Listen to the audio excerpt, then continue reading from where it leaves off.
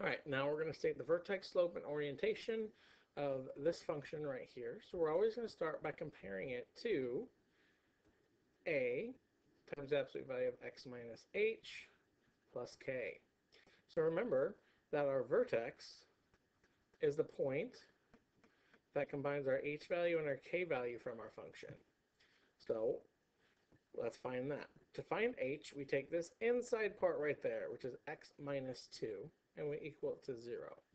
So if I add 2, we get that x equals 2, so therefore h is 2. And our k value is simply this number on the outside. It's positive, so it's positive 8. So there's our vertex. Now let's identify what our slope is. Our slope, there's a negative sign in place of our a, so that means that it is negative 1. Or that a is negative 1. And we now know that because it is negative, the orientation will make the graph open down. So and that's all we needed to do, state the vertex, slope, and orientation.